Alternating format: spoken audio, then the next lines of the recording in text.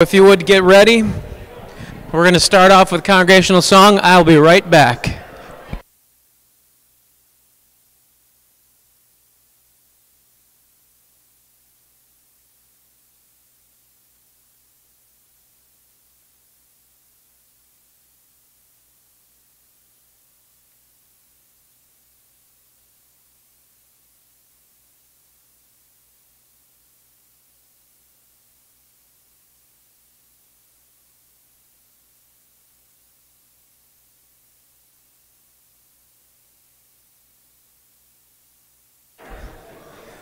Well, wasn't that some good food?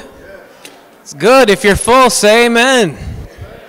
All right, good. We'll have a program here. Let it settle, and then you can go back for thirds. Okay? How's that sound?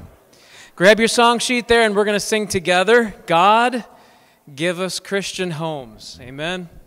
We'll sing God, give us Christian homes. It's somewhat of a new song to us, so we'll do the best we can.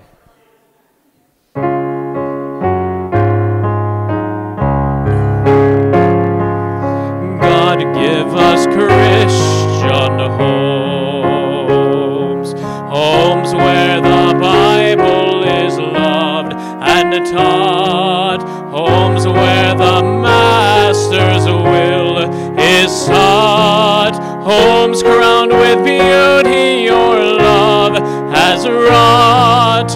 God, give us Christian homes. God, give us Christian homes.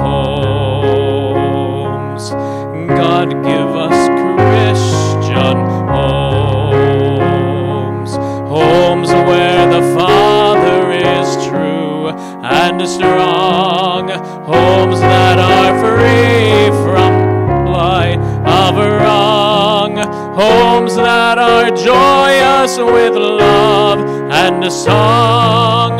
God, give us Christian homes. God, give us Christian homes. On the third, God, give us Christian homes. Homes where the mother in caring quest strives to show others your way is best. Homes where the Lord is an honored guest. God, give us Christian homes. God, give us Christian homes. On the last, God, give us Christian homes. Homes where the children are led to know Christ in His beauty who loves them so. Homes where the altar fires burn and glow. God, give us Christian homes. God, give us Christian homes. Amen. Wonderful singing. That's a great song. Let's pray together, and we'll ask the Lord for His blessing on this. Father in heaven, we just ask you now to help us to be alert and to just absorb what you have for us tonight. Give us spiritual ears that we may hear. Bless this fun time that we have now for the next few minutes. In Jesus' name, amen. All right. Brother Luke, come on up and do what you're going to do.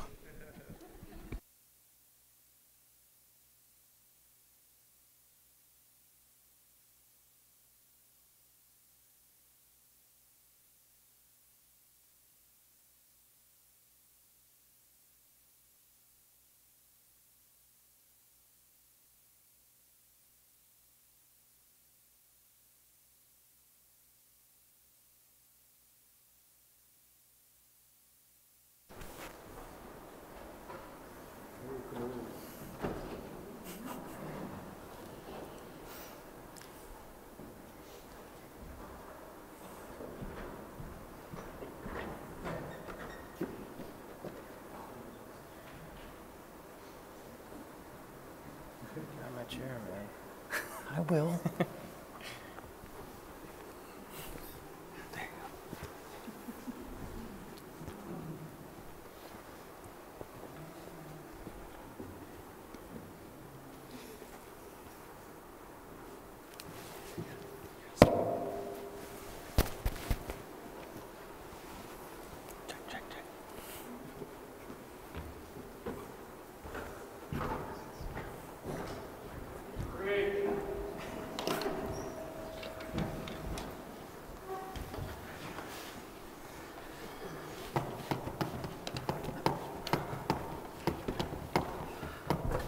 Hey, Steve. How's it going? Oh, hey, Brad. How you doing, buddy? Oh, good. What a day it's been. Tell me about it. Oh, these employee reviews, it seems like we have to do these all the time. I hate employee reviews. It's like, what good is it? I know. We tell them how bad they are all the time. We got to They don't get any once better. a year just how bad it is. Well, it could be worse. Could be at home, Oh. getting told to take out the trash, sweep the floor. Yeah. Oh, Man. take out the trash. Let me ask you a question. Does your wife ask you to take out the trash, and then 5 hours later, when you come back to take out the trash, she's already done it? Of course, yeah, all the time. Happens every time. I mean, if she's going to take out the trash 30 seconds after she asks you, why doesn't she just do it herself without asking? Right? I told her I would do it. I all will. that stress in our life. That's for sure. Pick up the clothes off the floor, put them in the hamper. Oh, man, I could go on about it all day. But Over and over. we really probably should get back to work here Yeah, and get I this know. stuff done. Hey guys. Oh, hey, Luke. Hey, Luke, how you doing? Great, I'm great. Here, you guys going to that marriage conference next week? Oh, the one over at Southeast Bible Baptist Church? Yeah, Oh, that yeah. one, that one. Should be great. Yeah, we go to all their events. I mean, there's nothing going on at our church ever. Man, I cannot wait to get married. What an incredible and joyous experience that will be. Like heaven on earth. Oh, you said it, Luke. Heaven on earth. You got it exactly right. You know, speaking of marriage, Brittany and I have been getting in a lot of petty arguments lately, and I was just wondering if I could pick you guys' brains for some advice. Yeah, sure, Luke. We'll shoot you straight. Of course. Absolutely. Okay, all right, great. So, do you guys fight about little things once you get married? Luke. Look, I'm going to let you in on a little secret. Once you get married, all the fighting, it just stops. Oh, yeah. Exactly. What he said. Yeah. Yeah, you never fight about petty little things like whose turn it is to put the kids to bed or why she's always buying coffee when you can just make it at home. Oh, yeah. And there's no more begging for forgiveness over all the little things. One simple little thing, honest mistakes like, leaving the toilet seat up or, putting the toilet paper where she likes it, underneath, coming from underneath. Yeah. Wow. Okay. I don't get it. So when does it suddenly change? Well, it's hard to explain, Brother Luke. It's kind of like magic. Yeah, it's like a fairy tale, Luke. Marriage is it's this incredible and wonderful state of life. I don't know, maybe it's the realization that you're going to be with this one person for the rest of your life. It really frees you up. Wow. This is awesome. Okay, so tell me more. What else happens? Well, once you're married, your wife will no longer feel the need to constantly remind you how to drive, like when it's best to begin slowing down or what the best parking spot is at church. Yeah, it's like she's not even there riding with you. It's awesome. Oh, man, I can't wait for that because I feel like my girlfriend and I were just arguing about that today. Anyways, what else do you guys have for me? Well, one of my favorite things is when you get married, you start to lose weight.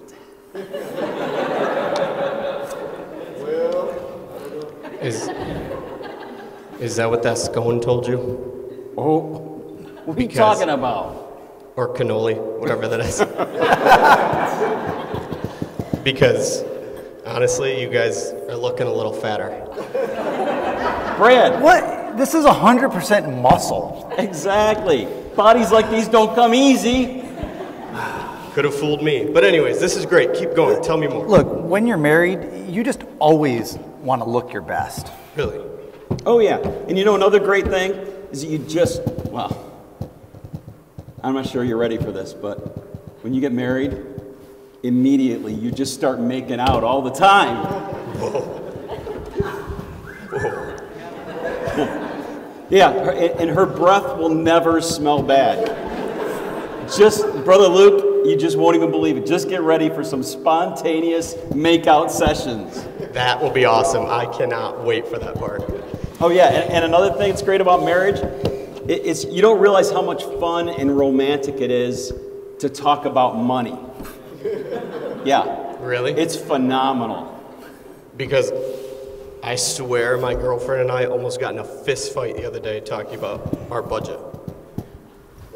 Well, you know what they say, Luke.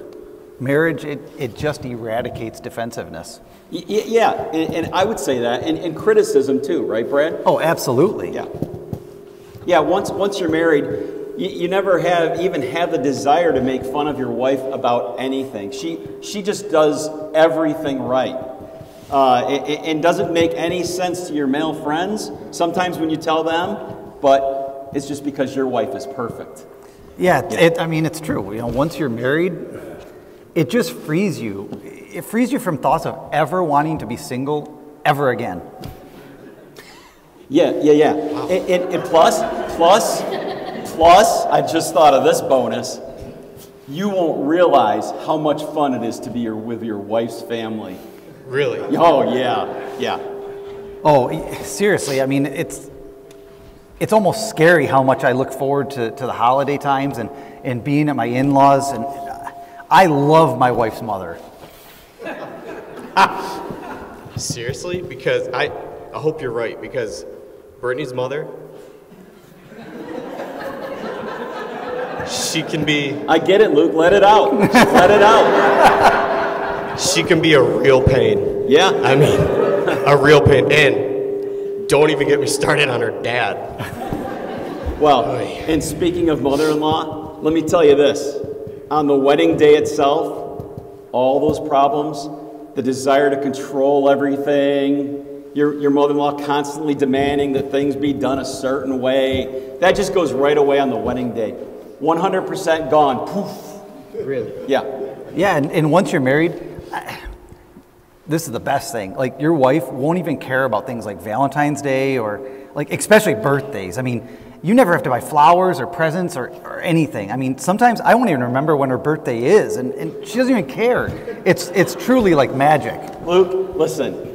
Marriage, in one word, it's just dreamy. He's absolutely right.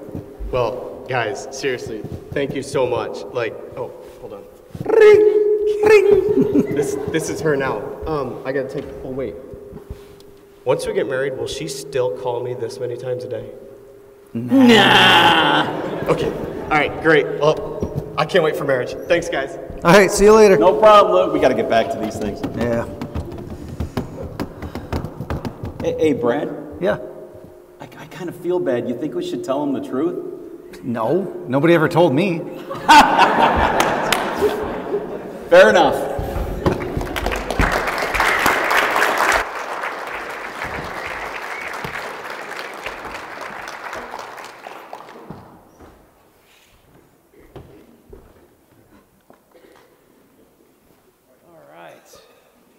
Here you go, pass them around.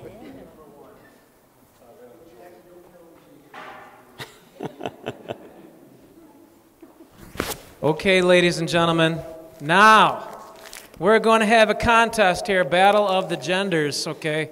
And we need five couples to come up here and be a part of going head-to-head in some Family Feud, all right? So, hey, the winning team, each person gets a $25 Amazon gift card.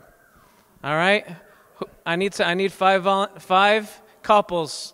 Come on up. First come, first serve. Who wants to do it? I'm just going to have some marriage trivia here. It's not personal. It's just something that they asked a crowd of 100 people. Who wants to know? Who wants to play? Five couples. All right, Greg and Becky, come on down. All right, Steve and Jackie. So... guys on this side, girls on this side, just make sure you coincide with your spouse. All right, so we got one.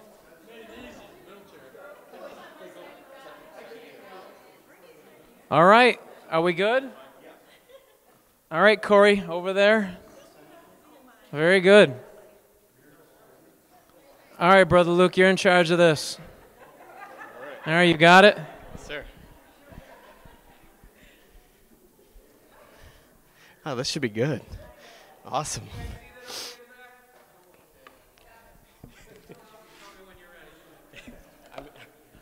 Might want to give those back. Okay.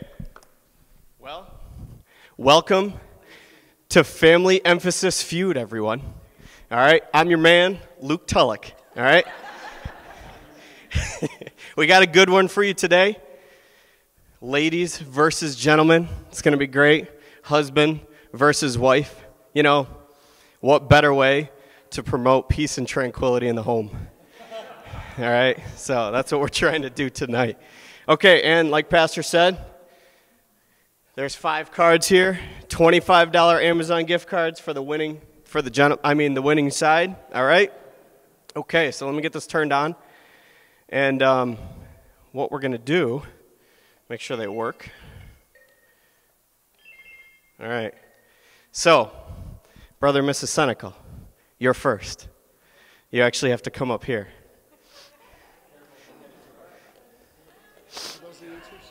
They're not. They're not. Okay, so.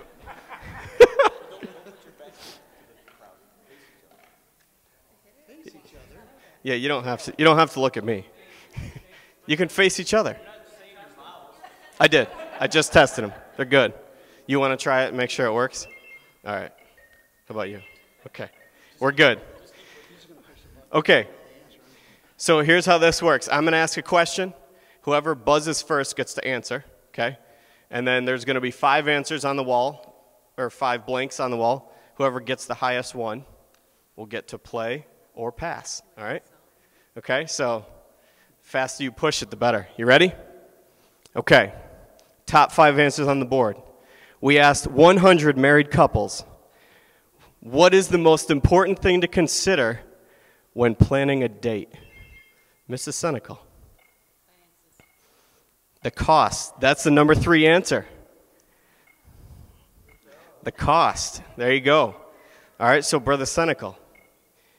Where your wife wants to go. That's the number 4 answer. What? That's the number 4 answer. All right? So, Mrs. Senecal, would you like to play with the rest of your team or pass? Okay. All right. Ladies are going to play. You can sit down now. You're good.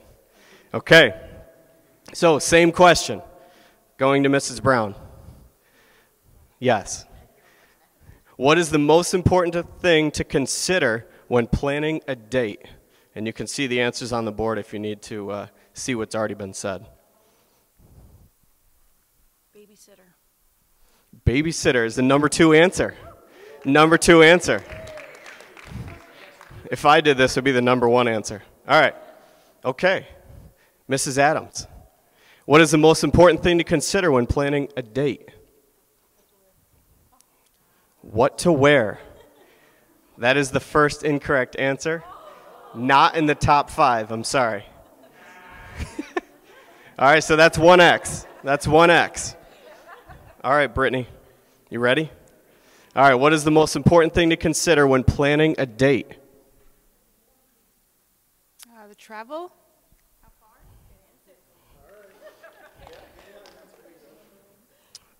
I don't think that's on there. Sorry. It's not on there. That's 2 X's, okay. It comes down to this. There's 2 X's. You got to be careful. All right? The guys can steal. They can steal. They can converse amongst themselves. All right? They can steal. Here we go. What is the most important thing to consider when planning a date? This is the way to a man's heart. The food. The food is the number 5 answer. So there is one more answer left on the board. Back to you, Mrs. Senecal. What is the most important thing to consider when planning a date? Who you go with? Who you go with? Who you go with. That is incorrect. All right? Who you go with. Okay, so you guys have a chance to steal. All right? If you get it right, you get all the points available. So, what was the question again? What is the most important thing to consider when planning a date? Top answer still on the board. What time? What time is the number 1 answer? What time is the number 1 answer? So that's 100 points for the guys, all right? Okay, so now I need Brother and Mrs. Brown to come up here. All right, here we go. Question number 2. You ready? All right. Top 5 answers are on the board. We asked 100 married couples, what might a husband do for his wife to apologize? Brother Brown. Bring her flowers. Bring her flowers is the number 2 answer. Number 2 answer. I've done it a lot. Mrs. Brown, what do you think? What might a husband do for his wife to apologize? Candy.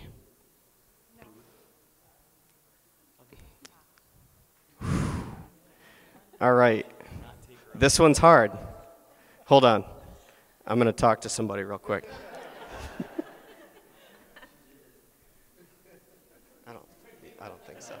Okay. All right. We made a decision. That is incorrect.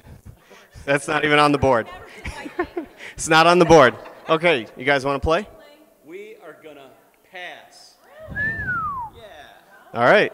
Gentlemen are passing. Okay.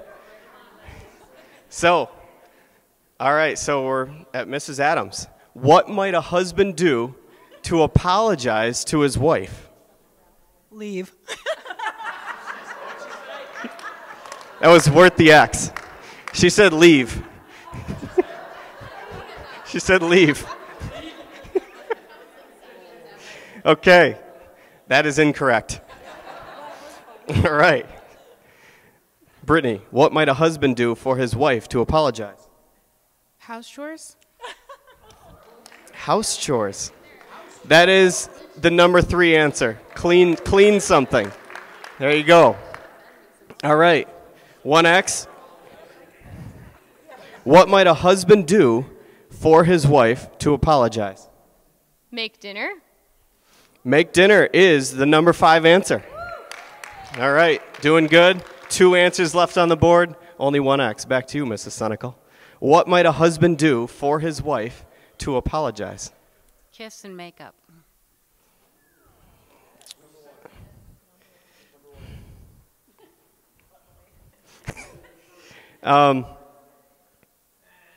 It's not on there. It's not on there.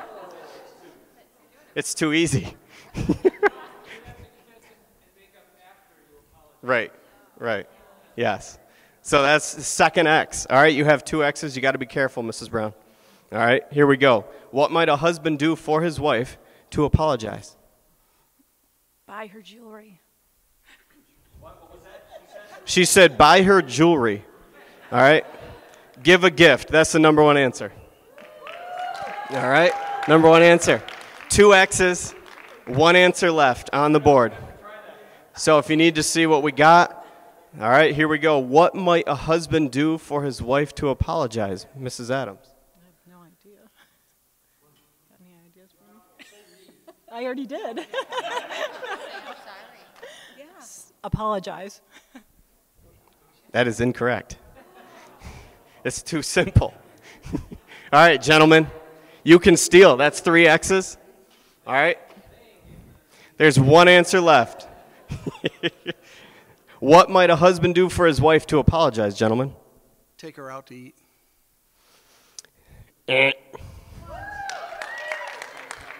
Final answer is rub her feet. All right? All right. So, ladies, yeah, 10 people said it. So you got to yell at those 10 people. You got to find them. All right. Okay, ladies, that's 90 points. Next couple. Brother Mrs. Adams, come on up. All right. You ready? All right, here we go. Top 5 answers on the board. We asked 100 married couples, name something a woman might change that her husband might not notice. Mrs. Adams.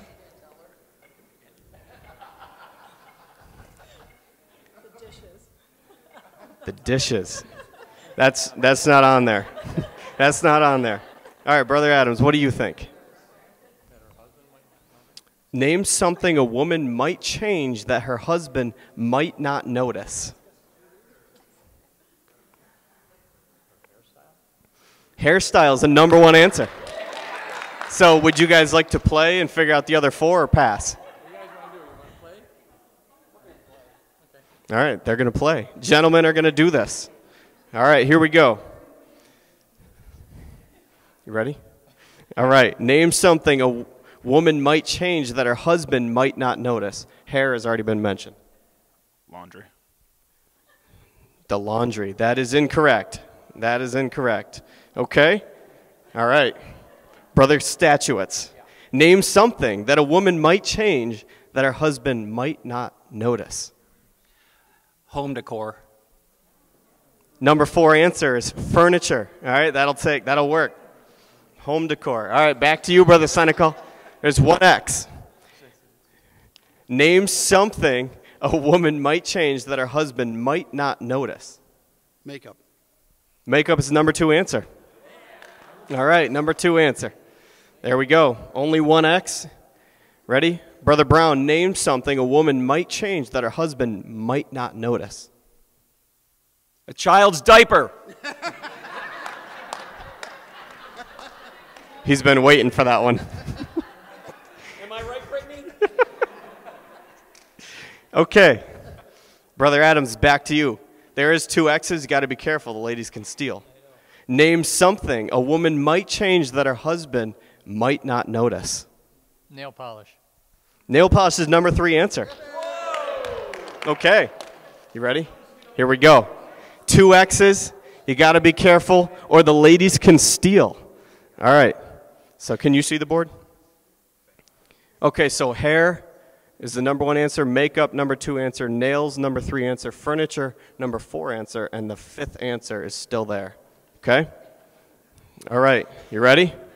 Name something a woman might change that her husband might not notice. Clothing, attire. Her clothing. That is incorrect.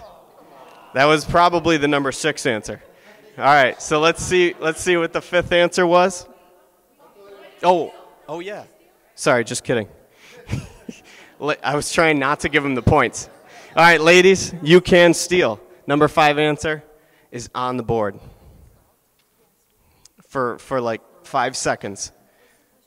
Name something a woman might change that her husband might not notice.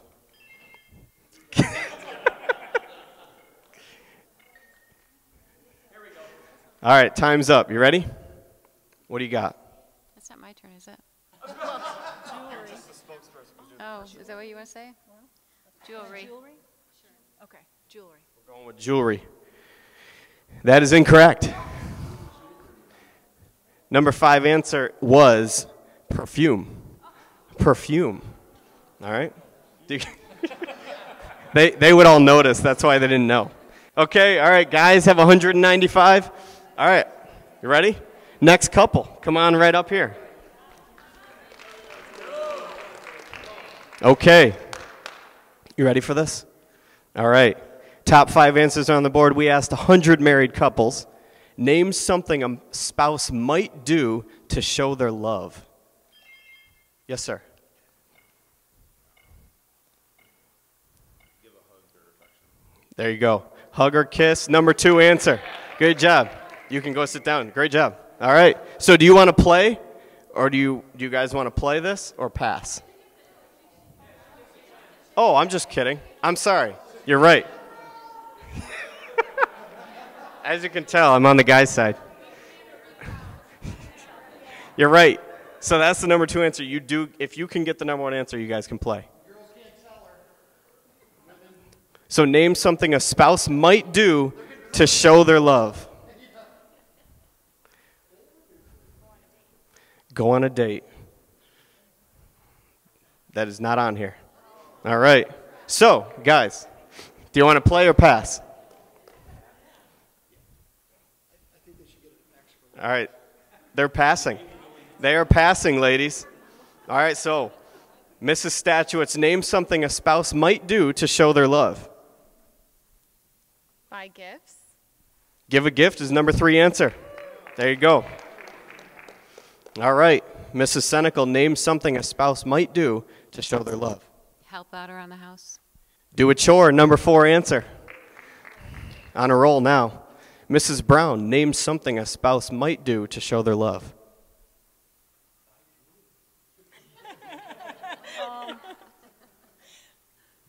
I don't know.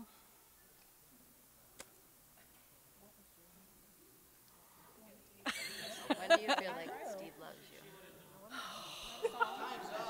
She wouldn't know.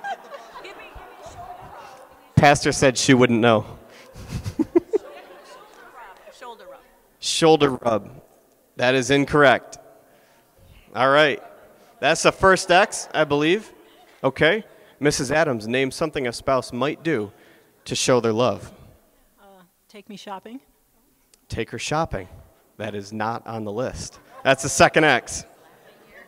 All right, you ready? Name something a spouse might do to show their love. Write a song. All right, that's number 5 answer. She said write a song. I'm going to take that. All right, I'm going to take that. Write a song. It's a good guy over here. Okay, there's 2 X's, 1 answer left. Mrs. Statuettes. Number 1 answer is still available. Name something a spouse might do to show their love. Give her flowers. That is the number 1 answer. That is the number 1 answer. Huh? It's anything with giving flowers. You can pick them. You can get them from a cemetery, whatever. All right? Okay. Yes, sir. Second to last one, I think. All right, here we go. Brother and Mrs. Statuettes. This is it right here. It's a close game. The men are winning by 5 points. Okay. Top 5 answers are on the board. We asked 100 married couples. Name something you and your spouse might share on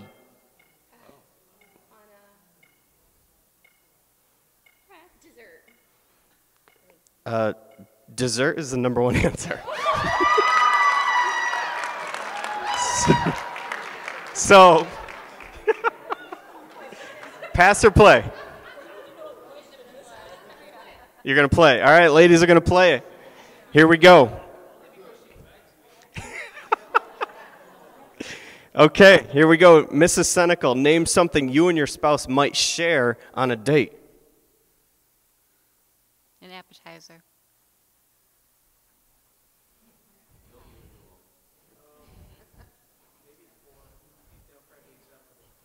Okay. You know what? Snacks. That goes. I'll take it. I'll take it. That's number 4 answer. Snacks. I guess an appetizer is a snack. All right. Mrs. Brown, name something you and your spouse might share on a date. Our drink. Nope. 1 X.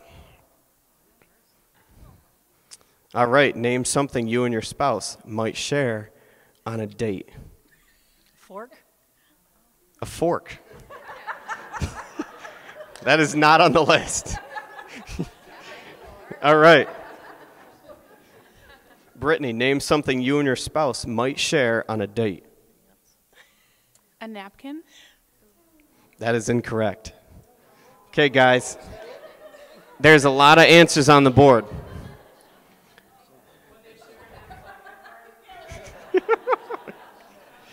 Name something you and your spouse might share on a date. Do we get the same consideration from them if we get part of it? Affection. That's the number 3 answer. Number 3 answer. All right. So, guys, get the points. The other answers available were your dinner or the main course. And then number 5 was stories. Share stories, okay? So, Pastor didn't put the final score, but the guys won. All right? So, good job, gentlemen. Make sure you share those with your wife.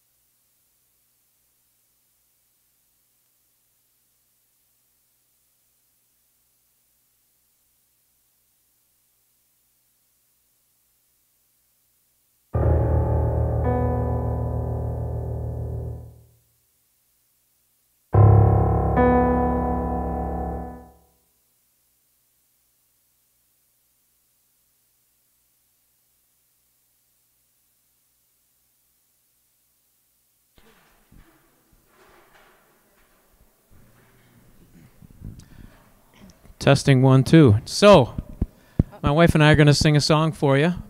And now right after that, Brother Royalty is going to come up. And Brother Royalty has been a blessing to me, his family, their testimony.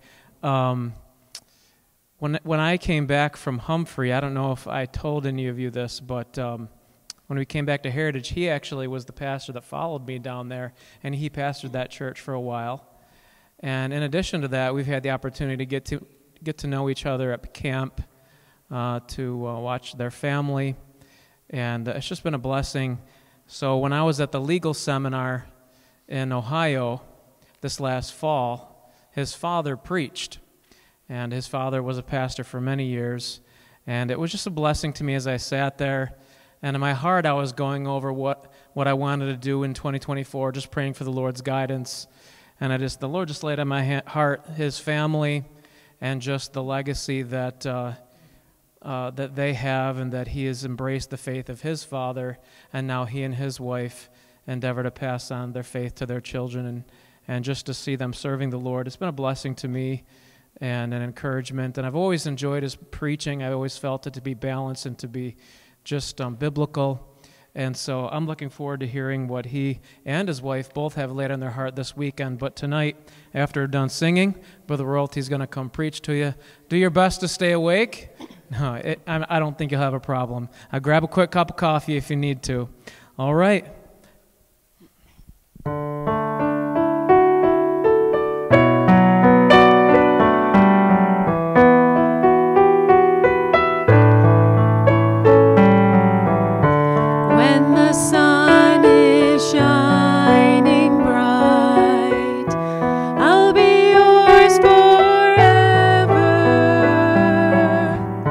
When you face the darkest night, we will face it together. Through the good times I'll be there, clinging warmly to your hand.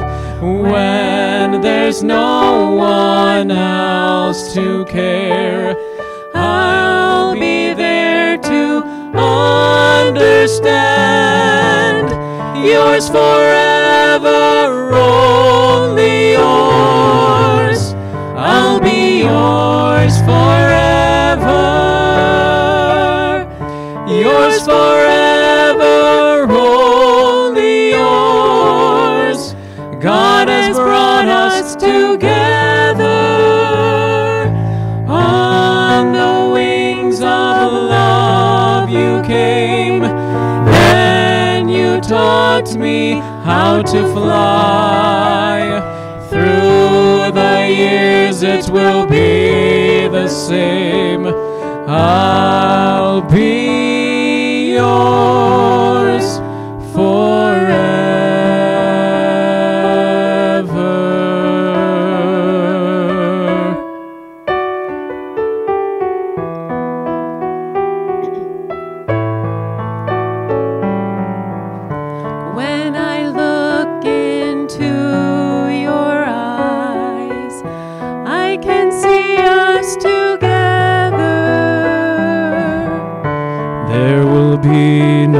Sad goodbyes as our love blossoms sweeter.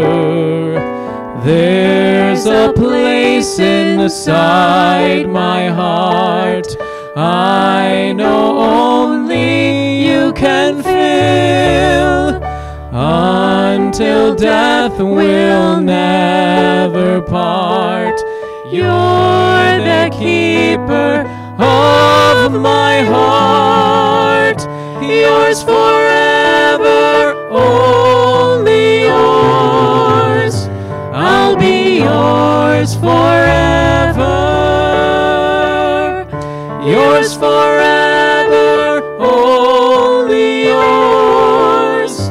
God brought us together on the wings of love. You came, then you taught me how to fly. through the years it will be the same. I'll be yours forever and ever. I'll be yours forever.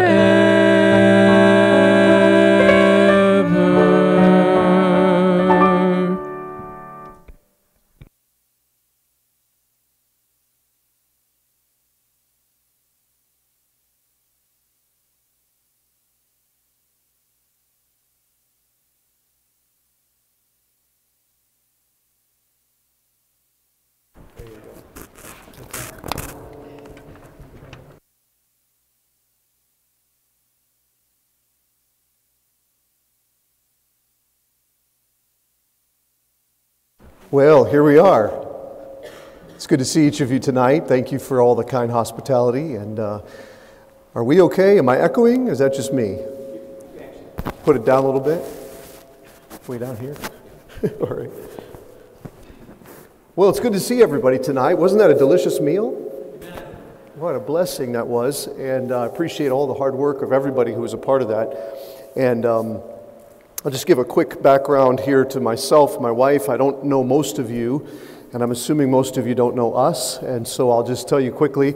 But Pastor Cellini gave a little bit of background. My dad was a pastor down in the Youngstown, Ohio area for 40 years, and I had the privilege of serving with him on staff there for 12 years after we graduated from college and we got married. And if you would have told us when we got married what God had in store for our lives, we would have said, "You're crazy."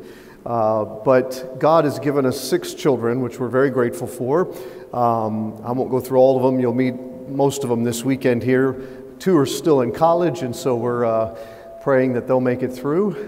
But God has allowed us to be in the Cleveland, Ohio area for the last 12 years, pastoring Broadview Heights Baptist Church there in Cleveland, Ohio. And I'm very thankful for every step that the Lord has led us on. Our life has just been one of steps. We don't have anything planned out. We don't know what God has, but we know the steps that God orders in our lives are His plan, and we're thankful for that. I hope you get to meet my wife.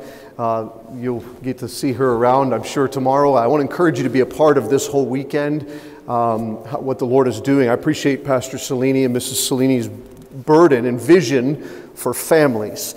And none of us are where we ought to be.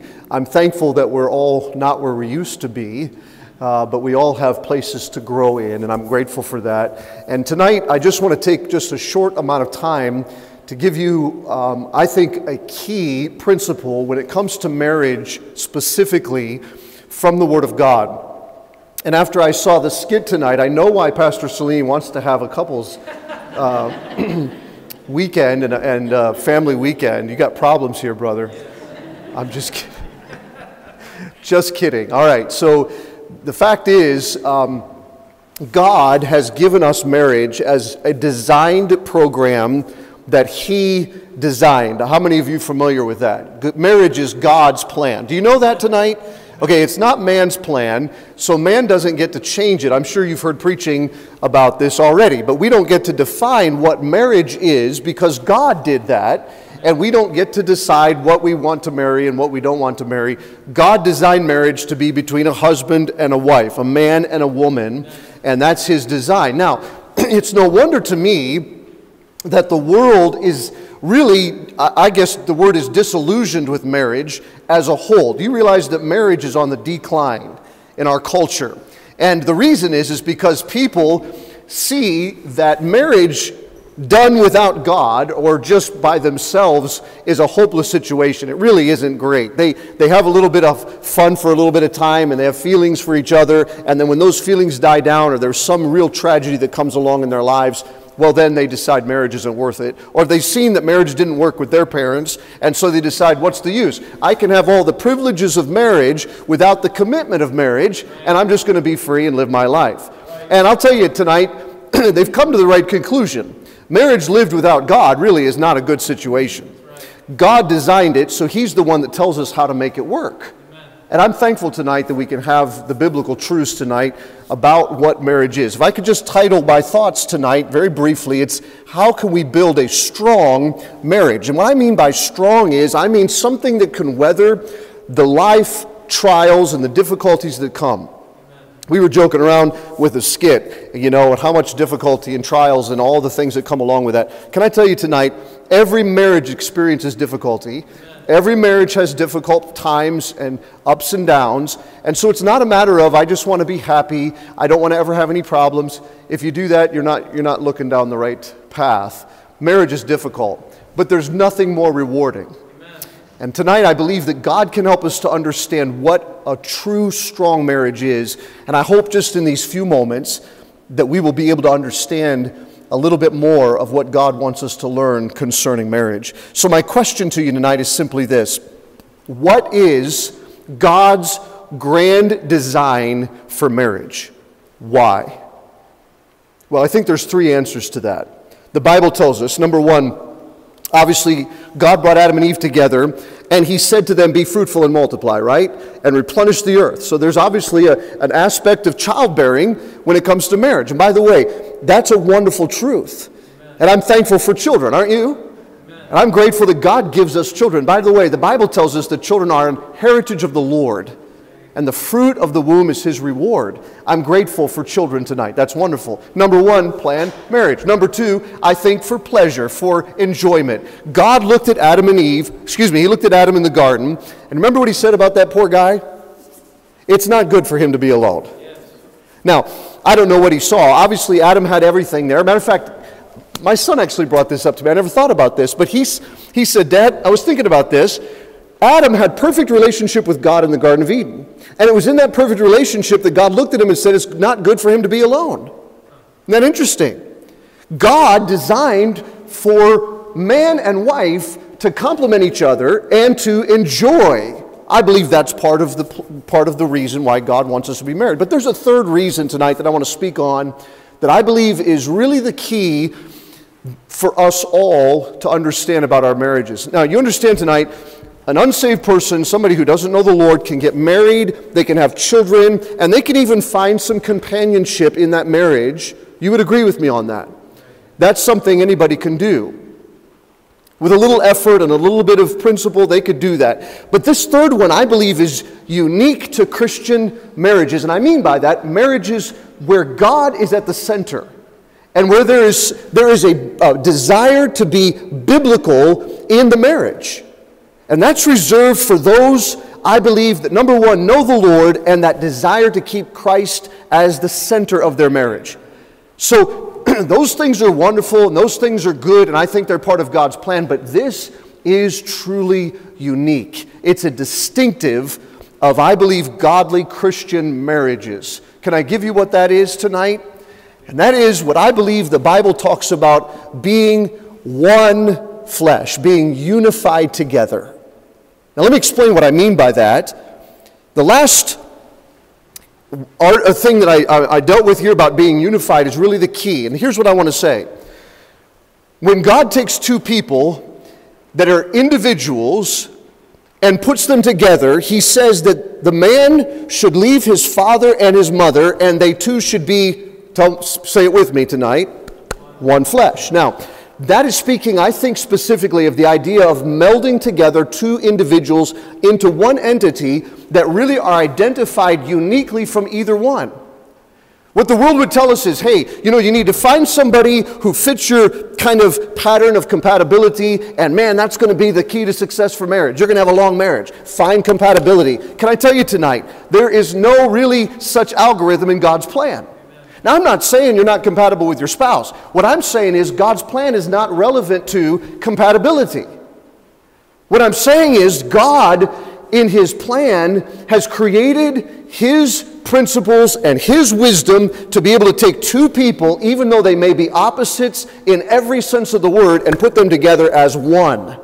Now, that's amazing. And I'll tell you tonight that if the man and the woman come into marriage and say, you know what, I'd like to get married, it's the right thing to do, but I'm going to kind of maintain my identity, my individuality, I want to do what I want to do, you do what you want to do, there's not the oneness that God wants there to be. Amen. And so the uniqueness of marriage is two individuals that essentially gain a new identity serving the Lord and ultimately find greater fruitfulness and, I'm going to say, productivity in the spiritual world, what God wants, as a couple than they would individually. That's what God's plan is. Now that's unique. Marriages today, people come into it and they're signing prenuptial agreements, right? And they're kind of coming up with these plans just in case it doesn't work. And they're coming in saying, I'll give 50%, you give 50%. And I'm saying none of that is what God says. Marriage is a 100% endeavor. Every person gives everything that they are. When I got married, by the way, 25 years ago this June. Isn't that amazing? It is amazing. Yes, my wife is like, yes, it's amazing.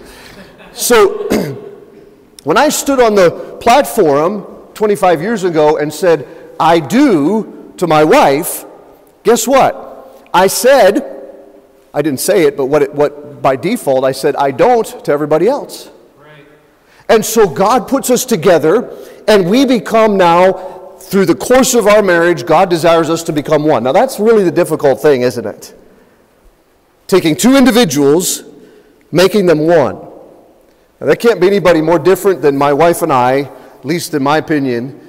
My wife is spontaneous, she is fun, she is hilarious, she is everything that is just, you could think of fun and whatever. And I'm just the opposite. I'm like, let's just plan, let's go to bed at 9:30, let's, we're going to plan it out next year, we'll take care of it. My wife's like, let's go take our shoes off and walk through the grass and have a good time. And it's like, but don't you know there's bugs and sticks out there? So, I mean, hear me tonight, and don't judge me on this, but there's been times my wife, we just live 2 doors up from our church, and she walks down and she says, come on, let's go for a walk. Well, I kind of am busy doing something. No, come on, let's go for a walk.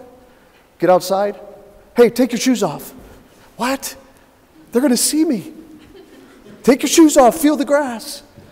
Let me tell you, we just couldn't be more opposite. But I'll tell you right now, what I'm learning, I haven't been perfect, but what I'm learning is God, in His plan, can take two people that are exact opposites or even like and make them one. Amen. That's His plan. Now, let's talk just briefly then about how God wants to do that. And I believe we'll have some real encouragement from the Word of God. So I find my text tonight, Philippians chapter 2. And if you don't have your Bibles, let me just talk to you, if I can, about that very quickly. The Bible gives us a little glimpse into the mind of Christ when He came to this earth. The Bible says, if there be any bowels and mercies, if any comforts, and I'm not going to quote the whole thing, but it talks about the idea of Christ coming and making Himself of no reputation, taking upon Him the form of a servant, and being found in fashion as a man, He humbled Himself unto death, even the death of the cross. In other words, when Jesus came, His Spirit was, it's not about me. I'm emptying myself, I'm humbling myself, literally, and I mean by that, think with me tonight, and I'm not going to get doctrinal, but listen to me. Jesus, the God of eternity, put Himself into a body. Now you think with me about that. He took upon Him the form of a servant, that is, He put a body on. Listen, and from that moment of His birth in this world till now, Jesus has a body that He really put Himself in for your sake and for mine. Because without that body, He couldn't have died on the cross, resurrected from the grave, and been ascended to heaven, and given me salvation and given you salvation. He did that for you and I. Amen. And it wasn't just like, hey, come look at me, I'm doing all this. It was He slipped in, essentially, to this world. He served His generation and His people, absolutely just turning everything upside down, but really some people didn't even know who He was. What I'm saying is He made Himself of no reputation, but He accomplished so much.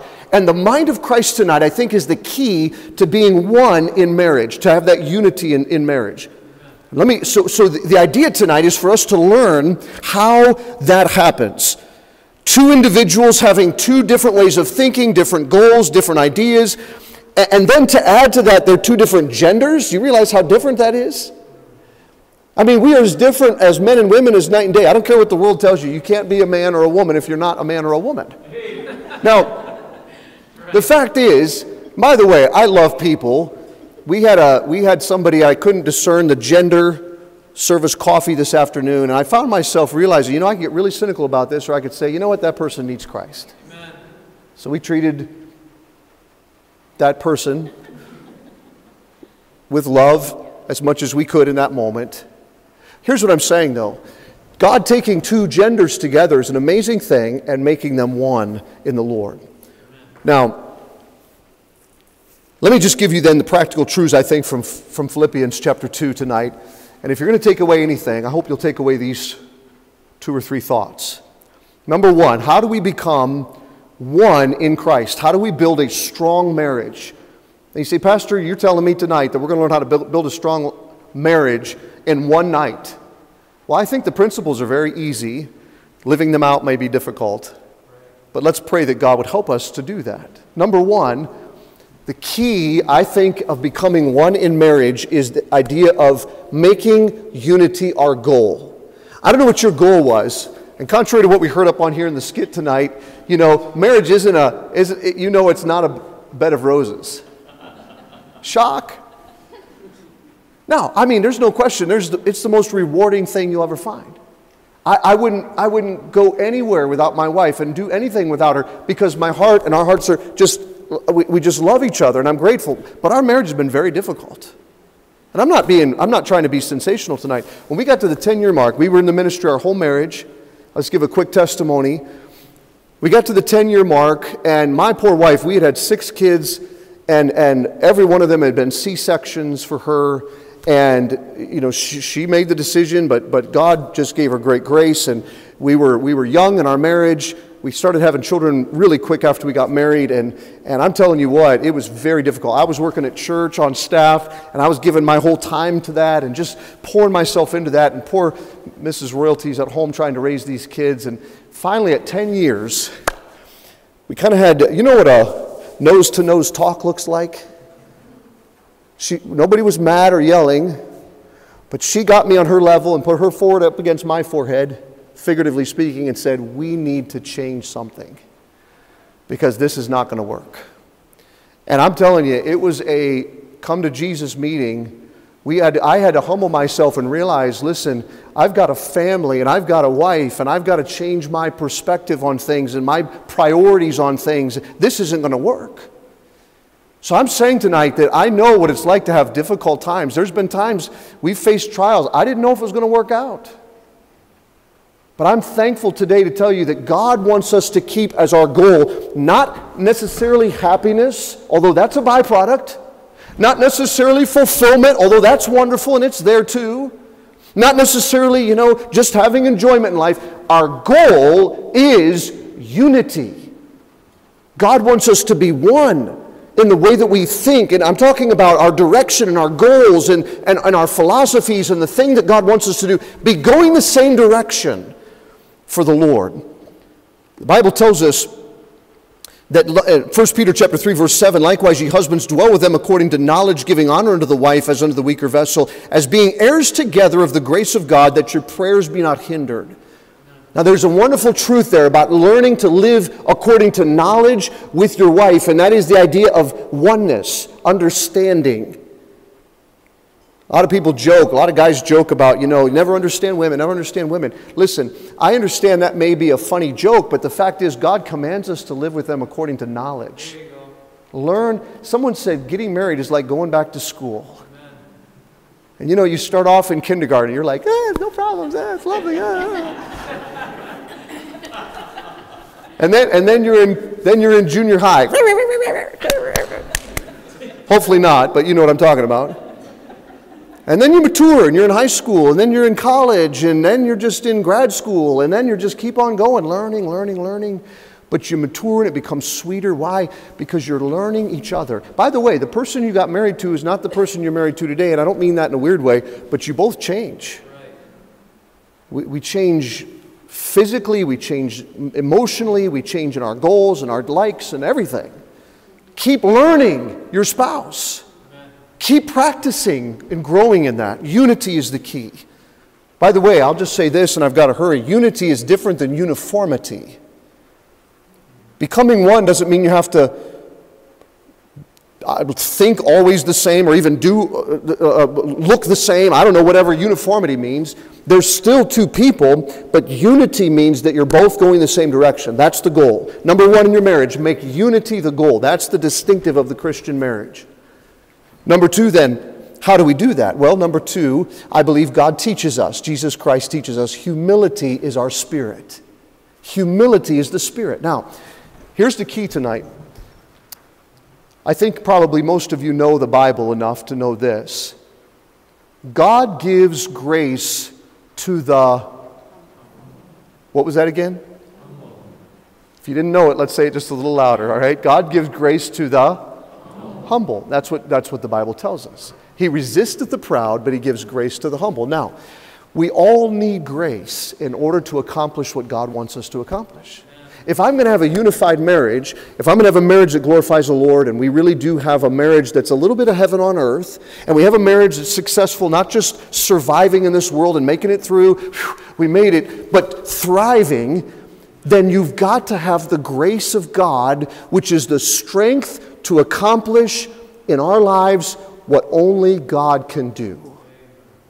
Listen, there's not going to be a Christian marriage. You'll have a marriage, but you're not going to have a godly Christian marriage unless you have God's grace. And you're not going to have grace unless you have the spirit of humility. God resists the proud. Now, guys, I'm going to talk to you just quickly because I think pride generally creeps in the hearts of men, not exclusively, but I think mostly. Ladies, you can be proud too, and it manifests itself in many ways. But let me tell you, pride is a relationship killer. Right. Pride kills. I would almost say that if you could take 100 marriages and you could understand and get to the heart of why they broke up in divorce, I would guarantee probably that more than 90% of them was a direct result of pride. You say, well, it was money. No, at the heart of it was pride. They couldn't deal with it. Right. Oh, it was, incompatibility. No, the heart was pride. The Bible says only by pride cometh contention. Listen, we could go on all night. And pride is a killer of marriages. And listen, it's a pride of Christian marriages. It's a killer of Christian marriages. And we need to understand tonight that pride is a thing that God hates. These 6 things doth the Lord hate. Yea, 7 are an abomination unto him. A proud look. I'm saying tonight that if we're going to have a marriage that is unified, we've got to have a spirit of humility. It's a heart matter. It's an attitude. It's looking at that person that I married and said, I am completely yours. Your concerns are my priorities. Your well-being is my first responsibility. I'll tell you, you say, well, I'd never get anything done. You'd be amazed what you can get done when you have your marriage right. A lot of people say, well, if I spend all the time with my kids, I can't have ministry. And if I do ministry, I can't spend time with kids. Listen, I don't know how many ministers we have here, but the fact is ministry and responsibilities don't conflict. When my heart is right and my home is right, my ministry will be right. And when your home is right, your life will be right. Make that a priority. Humility is the key. It's the key in our spirit. It's a state of lowliness of mind. The word there is modesty.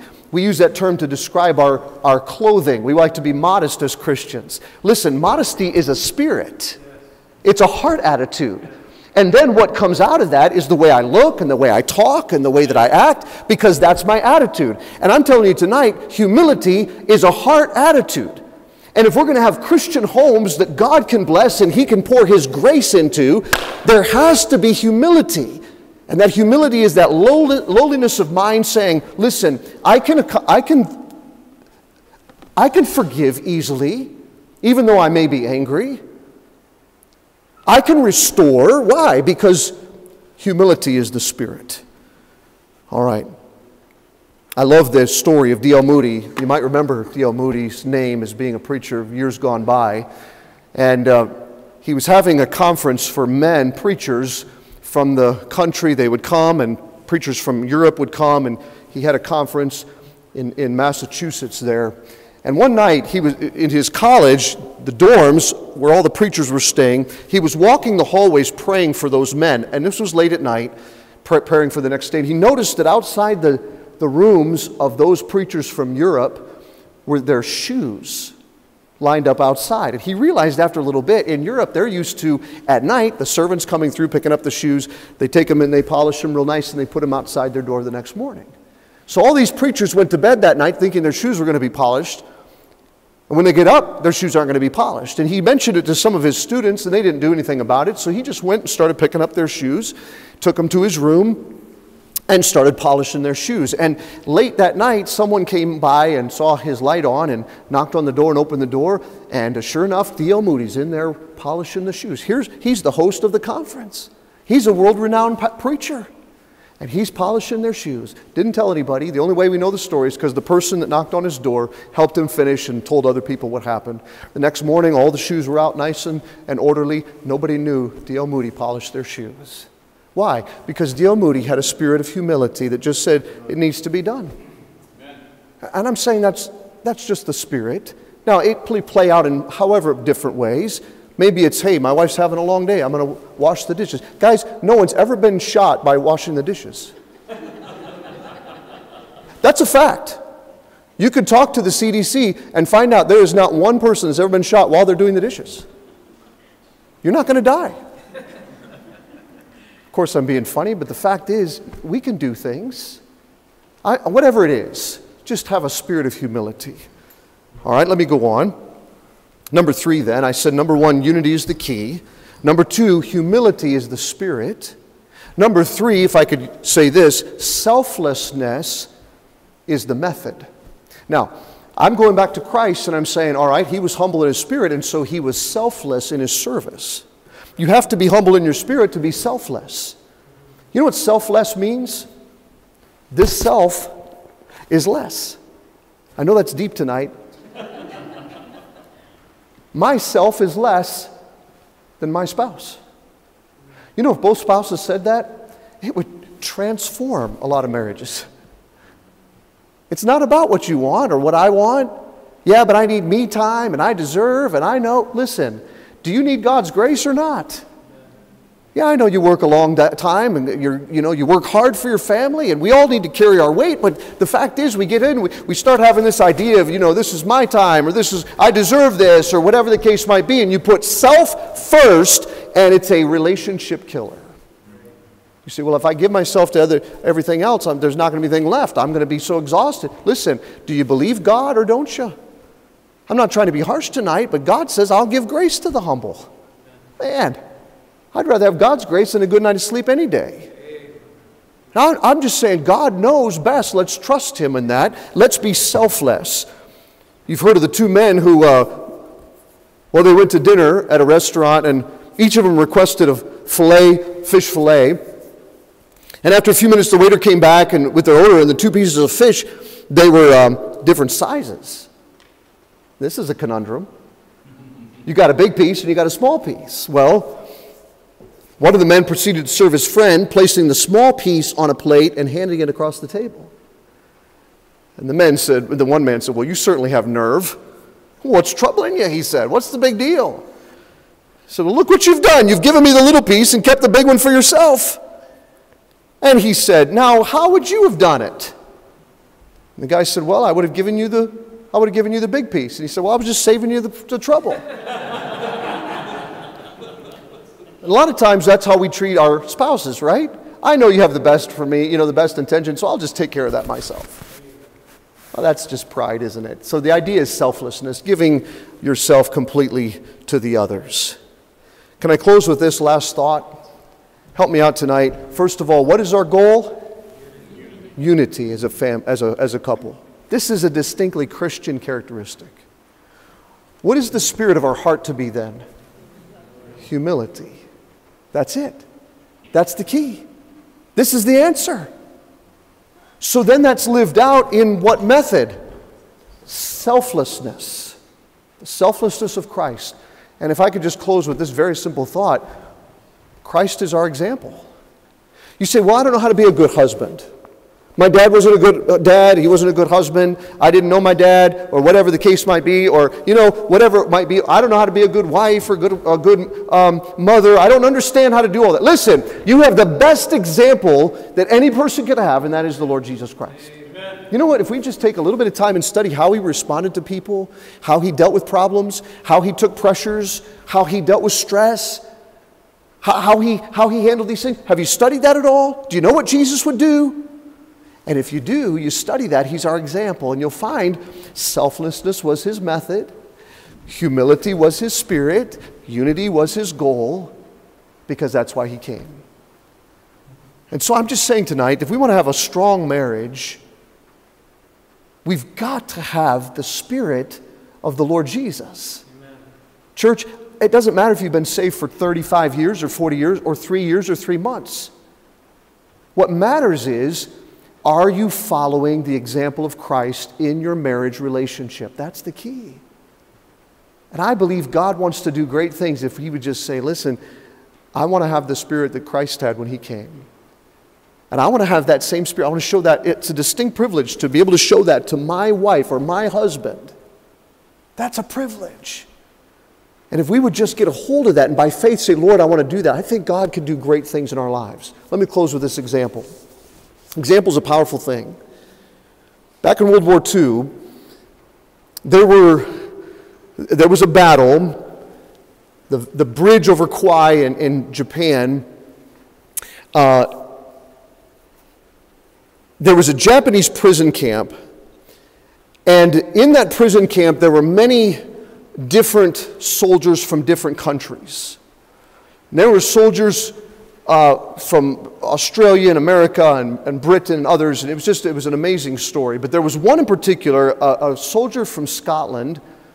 His name was Angus McGillivray. Now, Angus was a huge guy, just a big old beast of a guy. If you think of a soldier, you think of Angus.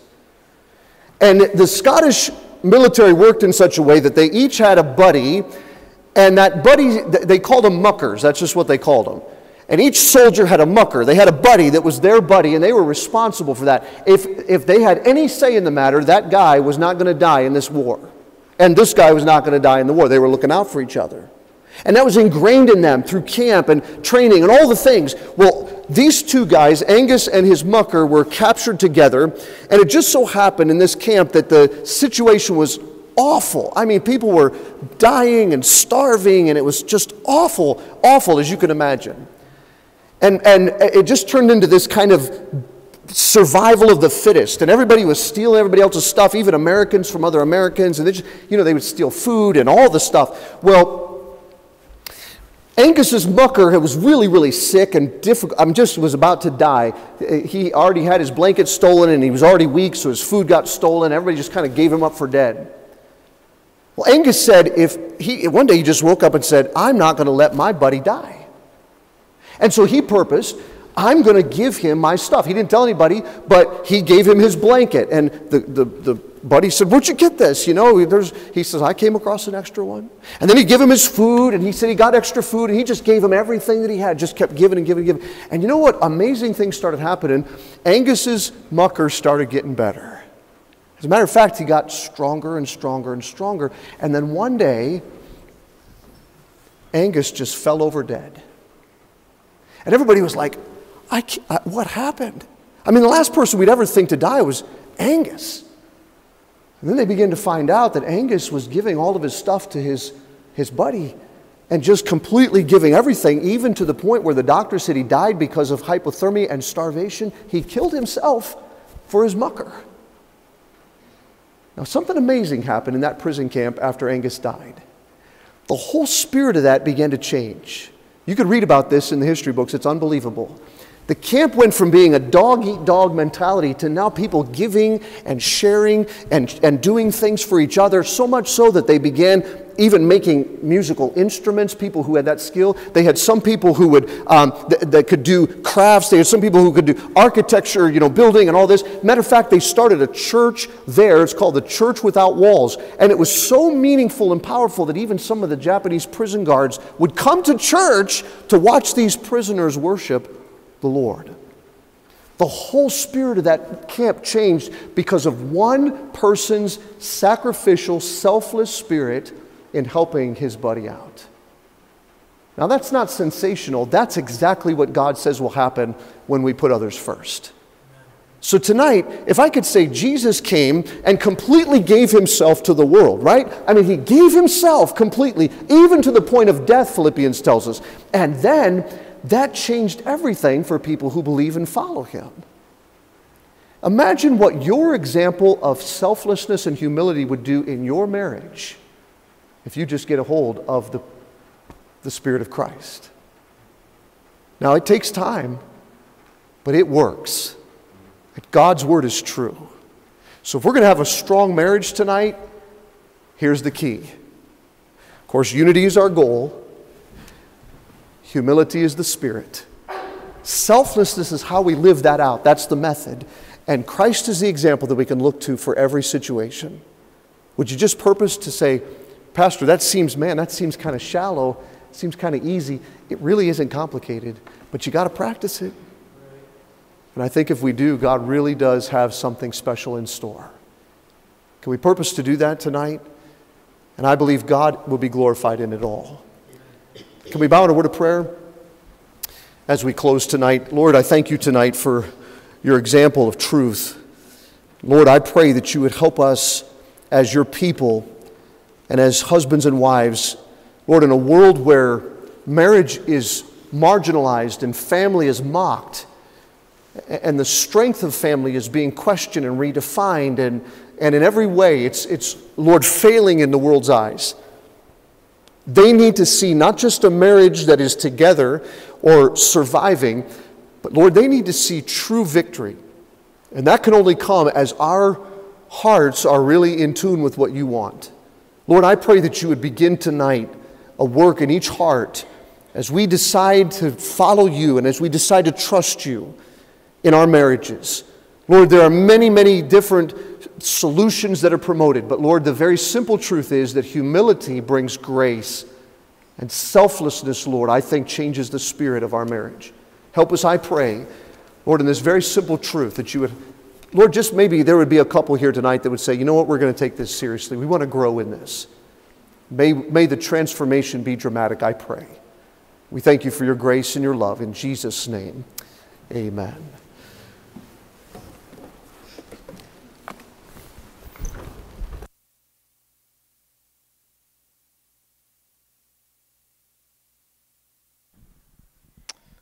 I am so glad my wife was here to hear that. That was a blessing. Thank you, Brother Royalty. Praise the Lord. It really is a blessing to have them with us. I know it may sometimes seem glamorous to be that traveling family coming in, and they have 4 children with them, and they're playing over at Southeast tonight at their youth group, but to come in, it takes a lot of work to travel, to make sure all your bases are covered back home, and to, we have 6 messages prepared. His wife, several messages. That's a lot of work, and I guarantee they'll be tired on Sunday night. But I'm grateful to have them here. That was a blessing, great message. I do want to thank Mrs. Draheim for your help. Your assistance to my wife, you're a blessing. Thank you. Thank you, Rachel, for your help tonight. And Megan, doing a great job to help provide atmosphere tonight. What I'm going to do right now is I'm going to stop for a second, and don't run away. I need to meet real quick with Miss Jessica and Miss Becky down here. If you could just come up here and then just talk amongst yourself for a minute. There is a lot of food still left. Grab something to eat. I'm going to come back up here in just a minute to give a few instructions. If you need to take off, of course, go ahead. If you're older, I don't expect you to do manual labor tonight. But anyway, you're dismissed just for a moment.